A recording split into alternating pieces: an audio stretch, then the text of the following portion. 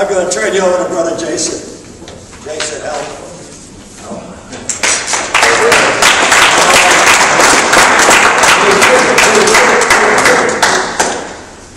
Very good jokes. I don't have any jokes. But you're going to get a wonderful drawing. So you guys are in for a treat. Stick figures and all will be great. I was a little jealous of Joel weeks back. So I figured I needed to add that. So thanks for having me here this morning, guys. Recently, I don't know if any of you guys have heard of TED Talks. They're these conferences they have in multiple locations around the country and around the world or whatever, where they bring people together with different ideas, different topics or whatever, to speak to them. Every now and then, I'm on the little distribution list, so I get them, and I figure I watch some of them just to see what some of these guys are saying, to learn some interesting things.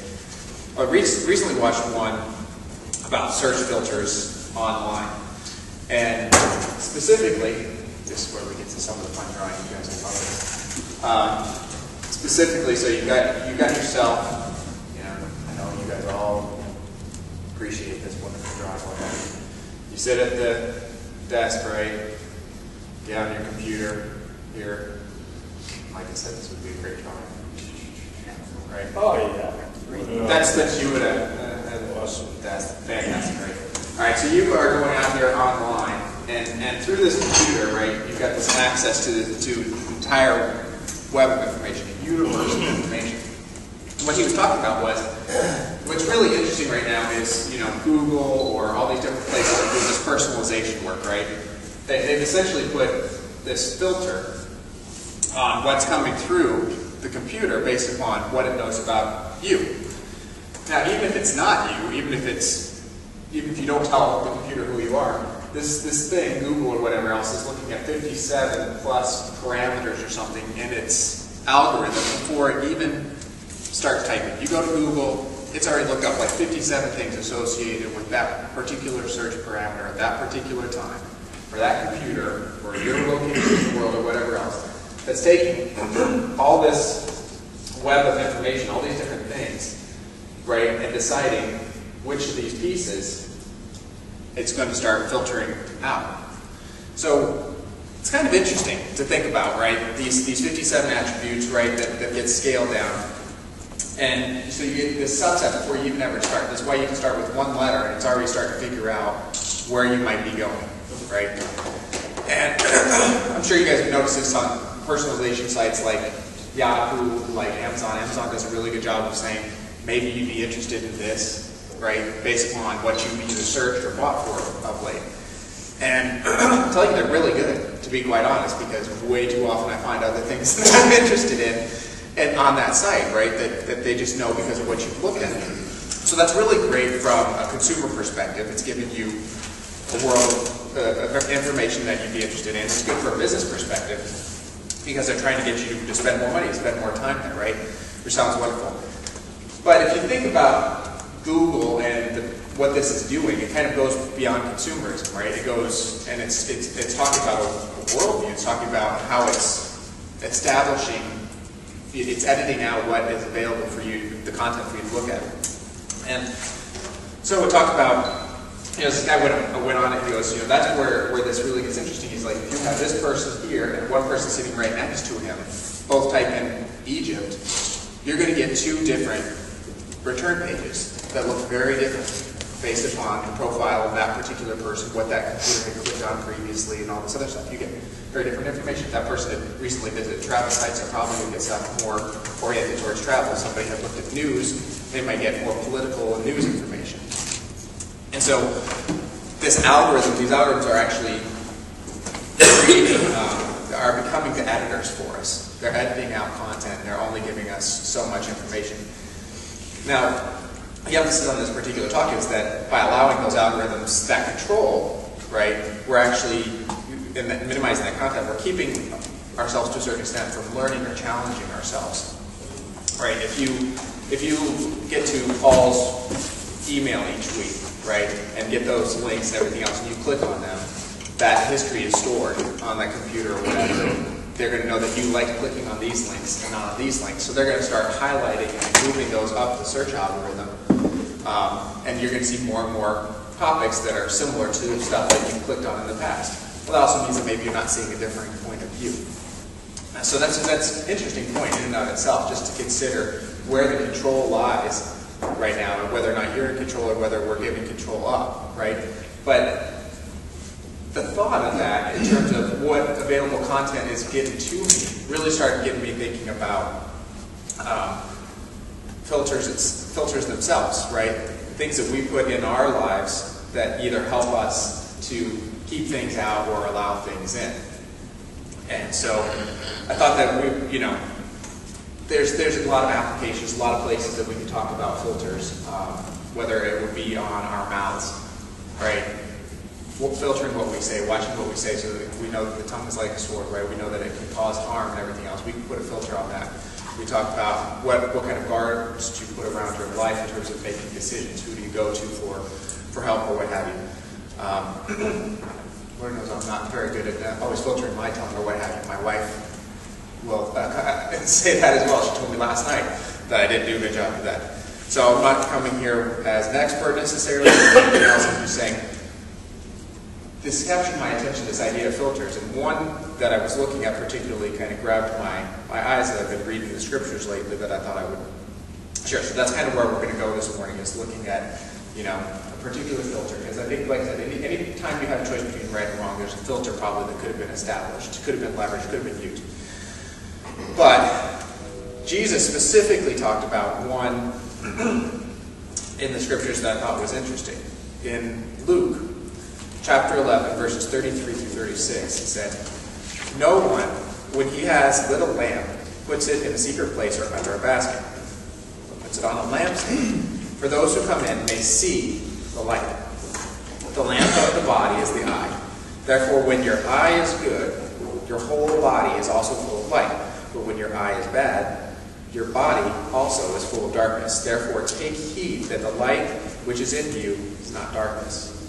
If then your whole body is full of light, having no part dark, the whole body will be full of light, as when the bright shining of a lamp gives you light."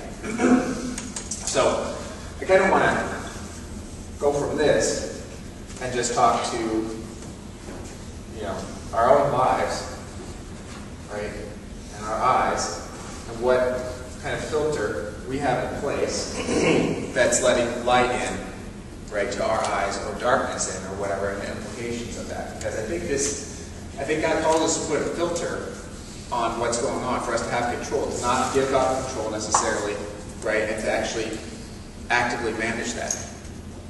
I mean, God desires our bodies are full of light, for all the darkness to be eliminated. And I don't know if we necessarily ever get to that point on this side of heaven, right? This is always going to be a struggle, always something that we're going to be dealing with.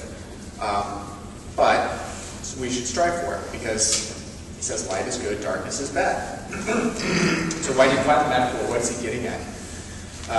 Or what does it all entail? When there's darkness, you continue kind of where there's places to hide, right? There's places that we can put our sin kind of in the dark. We think that we're hiding something from ourselves, we're hiding it from people. Right? Why are sewers dark?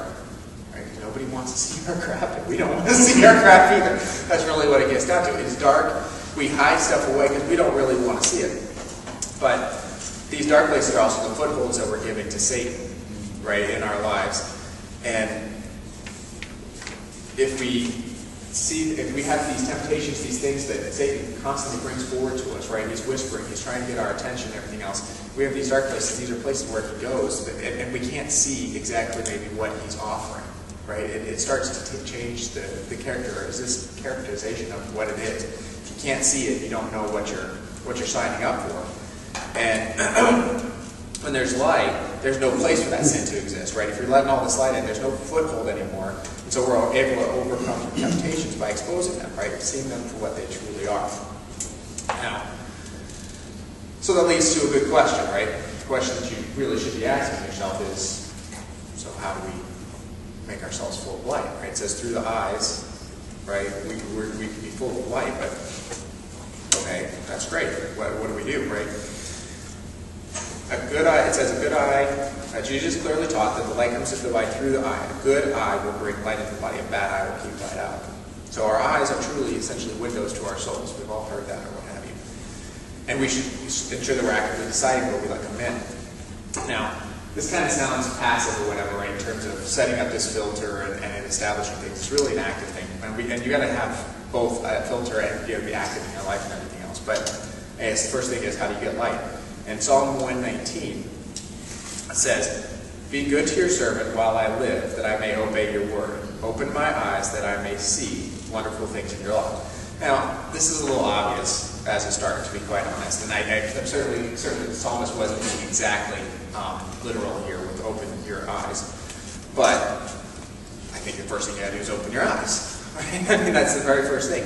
It's talking to a willingness or a willfulness on your part to engage in truth and engage in the world around you and everything else. The Bible says that God is visible to us. He makes himself known. He reveals himself in amazing ways. Isaiah 6, right, talk about Isaiah seeing him, said, he saw the train of his robe filled the temple. You go, okay, he had a wonderful vision or whatever, but, I'm not going to have that. Well, at the same time, it says, 2 verses later, I think it's 2 verses later or whatever, verse 3, it says, "The whole earth is filled with his glory." He didn't leave it just for us having this vision or whatever, right? If we want to be able to see light, we want to be able to see God, we got to open our eyes. And you can see that, I think, in nature. Everywhere you go, whether it's the oceans and the power of it, you can see it in the Grand Canyon, you can see it in everything that he's created. If you choose to open your eyes, you're going to see the glory of God in this world, whether you get down to the stuff I've talked about in terms of the vast expanse of the universe and the intricacies that make that work the way it does, us being not too far from the sun, not too close. All this is perfect. How can you not see him? You have to choose to close your eyes and ignore these things.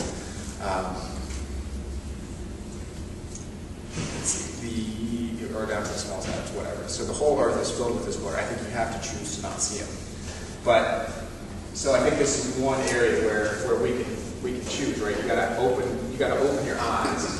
This is one place where, from a filter perspective, we can look out, we can allow that in, right? Or we can choose to reject it, right? We can choose to not see what's going on there. We can set a filter up saying science, whatever you want. There's ways that we can do that, but we've got a choice on the filter of what we're letting come in with our eyes. Do we open our eyes, do we see this, or do we not? Now, assuming that you open your eyes, right? Get past this first thing, you're saying, I'm open to seeing, God. I'm open to seeing what he's got to say or what have you. You still have to ask yourself, well, okay, so we're getting some this vision of God there, but how, is that light? Is that what I'm supposed to be filling my eyes with? Do I go out into nature? Do I just look at God's wonders and I'm going to be filled full of light? The reality is no. That gives you a glimpse of God or whatever, but he specifically says in Psalm 19, right, the law of the Lord is perfect, refreshing the soul. The statutes of the Lord are trustworthy. Right? The commands of the Lord are radiant, giving light to the eyes. So what gives light to the eyes? What does he specifically say will come in and give us light to the eyes that therefore will give light to our body? It's his commands. We've got to know God's word. We've got to spend time in his word. We've got to, and I'm not great at this, we've got to memorize his scripture so we know his word. We've got to do these things, right? We have to intentionally seek it out and spend time there. And that's how we become filled with light. That's why I thought the Bible in a Year thing that we kicked off, back in February or whatever, was as important as it is. We have to be intentional about spending time there. We've got to make it a priority, and we've got to make sure that we're doing it consistently all the time. It can't be for the year, and then we're done. If we're going to have light, right, we've got to be reading the Bible. We've got to let that in, and we've got to spend time on it. So we've got to be intentional here. We've got to let it in. But as important as that, that is the way that we're going to get the light and everything else. But we also know that we live in a world where there's a lot of other distractions around us, right? We get so much time here. We get so much time, right, here, right, where we're getting the word. Maybe we even have so much time, out here where we're praying. Let's see how this works. Something like that, right? Where we're praying, right? So we've only got so much time to be quite honest, amongst these things where we're going to be letting light in, what's the rest of our time filled with? We've got, things that are on TV or what have you that we're choosing to either let in to the filters or we're going to choose to let out and reject, right? We've got things that unfortunately will. She's wearing a dress, right? Now, is this one of those things that we should let in, or is this one of those things that we should be rejecting, right? I guess that depends on whether or not you've got the ring or not. That's good, right? The other ones, maybe not so much. In fact, I was thinking about this. One of the things that I've seen in my devotionals of late spoke specifically to us and how we engage in temptation, right, around us here, with our eyes on women that don't belong, right? Job knew something about this. If you look at Job 31, it says, I made a covenant with my eyes not to look lustfully at a young woman. He had set up this filter, right? One thing when it's with our wife or what have you, right? We're married. But here, he had set up a covenant to establish this filter. And so this would balance, right? And that was the terminology that this particular devotional used that I think paints a really great word picture. That your eyes have to bounce off of things that they shouldn't be spending time on, right? I mean, we've all been there. We've all done this, right? Where we've seen the good-looking woman, we're staring. What do? Our eyes go up and down, right? We're looking at her and we're lingering, and we're taking in the whole view, right? So you get this word picture. If we're going to bounce, right? Even if your eyes get over there, they bounce. They take off. You can't let. Do this instead. Yeah, you I'm not supposed to be doing this. There you go. You cannot let it be. And honestly, this is just one aspect, right, of places where our eyes need to bounce, because anything that is going to create lust or make us think about things in the way that we shouldn't be. It could be, a brand new house with, a 3-car garage or whatever else that you're looking at that's making you lust. Maybe your eyes have to bounce off of that. Maybe it's the vehicle that you've been wanting for entirely too long. This is really good, whatever. Or the train or whatever else. Don't you want a train? Okay. Anyway, I told you guys to love the drawings today. But maybe it's the car that you need to bounce. Whatever you're looking at that you're spending time on, right, you need to set up the filters on all the way around, because your eyes are what's ultimately dictating the state of your soul, right? Whether you're getting light in there is going to be dictated on what you're allowing in or what you're not allowing in.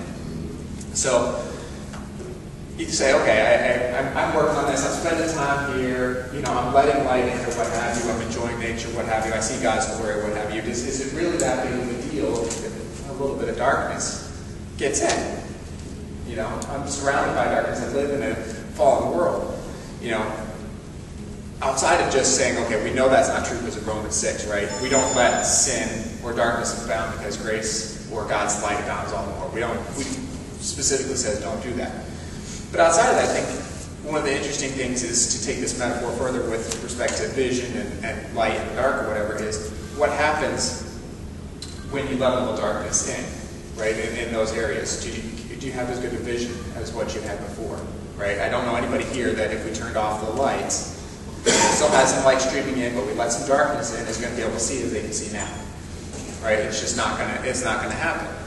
And I think Jesus specifically talked about this, in terms of letting the darkness in or closing our eyes to Him when He was talking with His disciples, right? He talked in Matthew 13, He said, this is why I speak to them in parables, right?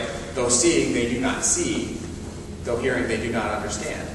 It was fulfilling His prophecies. He goes, but blessed are your eyes because they see, and your ears because they hear. For truly I tell you, many prophets and righteous people long to see what you see and did not see it or hear.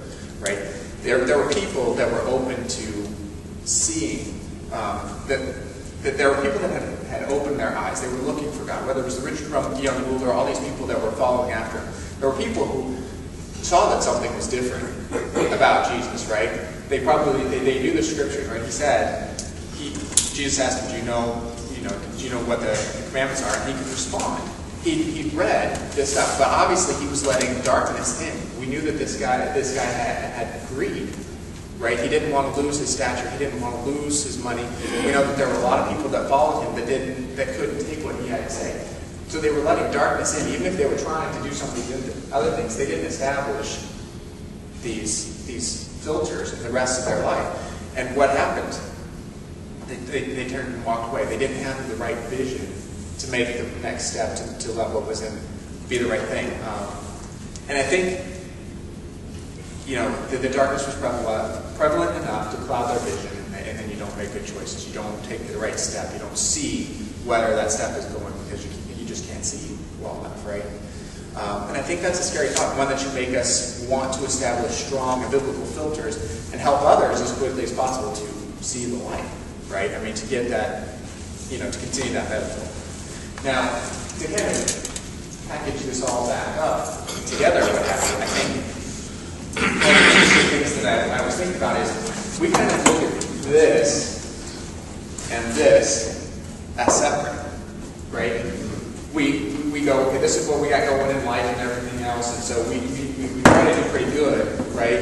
And the other thing is this is large majority of this is pretty visible to the outside world, so we try to put a pretty good face on what's going on here.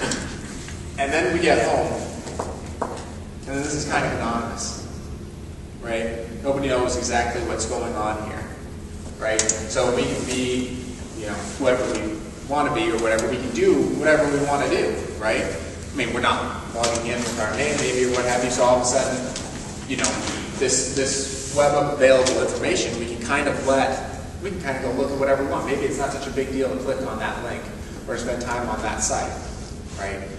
But the thing is the same eyes that are here are the same eyes that are here. There is no filter. Where it's the same body that's either full of light here, it's the same body that's full of light here. There's no difference. Whether you choose to log on or not, ultimately, it's not true that this isn't still you, and that it's still not capturing who you are and helping determine what this content is. These 57 plus parameters are still tied in to a certain extent with what's happening on the computer. So you've clicked in those links before. You know what's going to come up higher and higher and higher on the search engine next time? What's going to come up on the advertisements on the right? Do you think those are things that they're paying attention? Whether you think they are or not, whether you've logged in or not, they know based upon that computer address and everything else what you've done in the past. And they're going to tailor this up. We've given control of this up to a certain extent to what your history is. So who are you showing yourself to be with each click, with each website that you spend time looking at and everything else? Because who you are, all these filters that you're establishing in life or whatever, you need to bring them over here.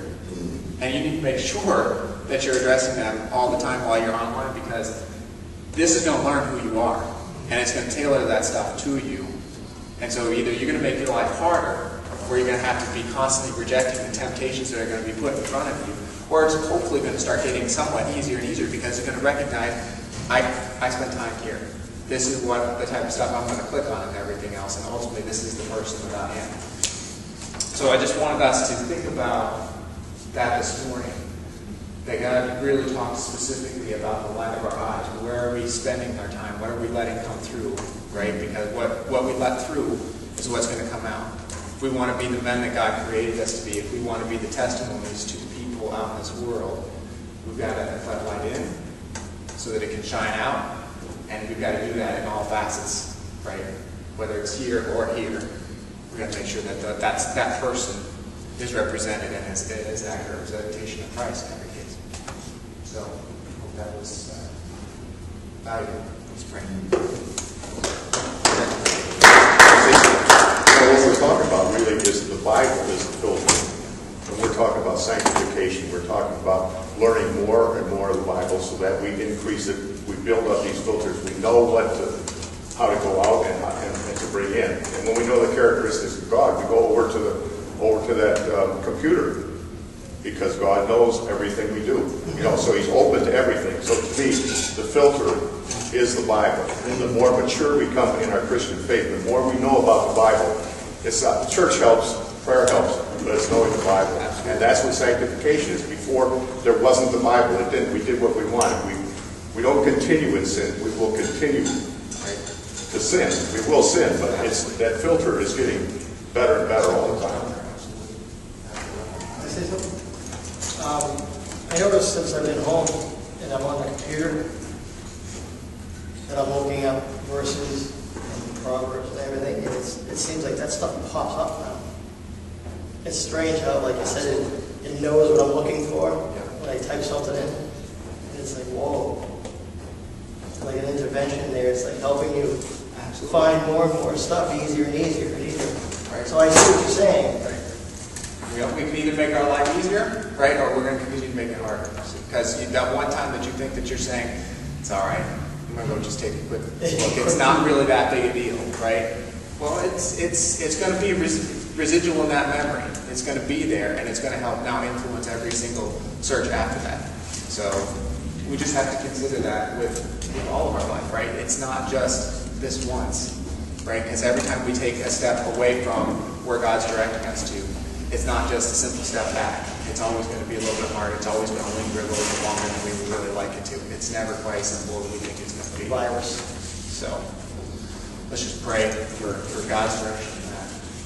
Heavenly Father, I thank you for this morning. I thank you that you did give us your word for us so that we can learn. We can establish these filters that you want us to have so that we can get light into our bodies as you call us to.